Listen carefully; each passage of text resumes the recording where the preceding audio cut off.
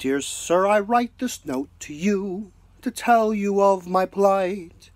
And at the time of writing I am not a pretty sight.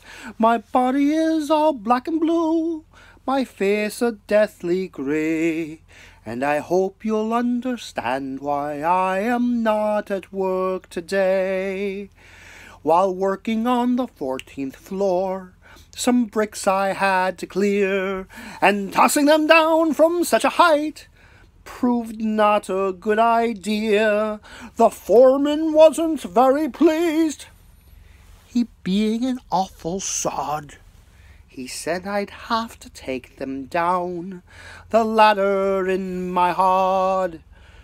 Well, clearing all those bricks by hand, it seemed so very slow, so I hoisted up a barrel and secured the rope below. But in my haste to do the job, I was too blind to see that a barrel full of building bricks was heavier than me.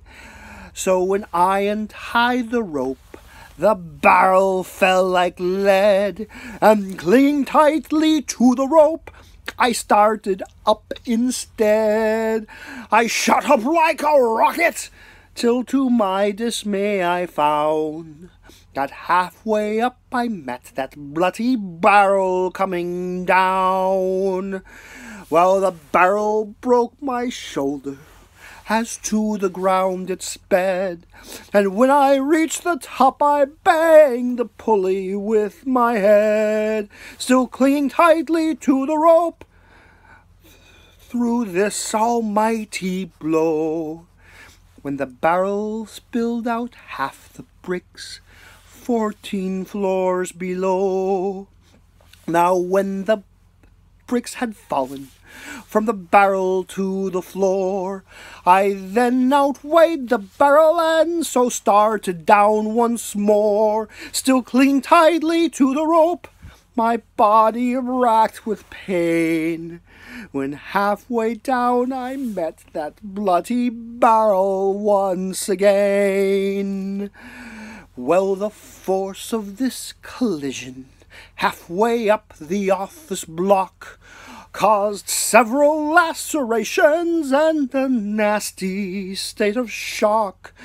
Clinging tightly to the rope, gaining speed toward the ground, when I landed on those broken bricks that were all scattered round. As I lay there groaning, I thought I passed the worst, when the barrel hit the pulley wheel and then the bottom burst. A rain of bricks came down on me. I hadn't got a hope, and as I was losing consciousness, I let go the bloody rope. Well, the barrel being heavier, it started down once more and landed right across me as I lay bleeding on the floor. It broke 3 ribs and my left arm, and I can only say, I hope you'll understand why I am not at work today.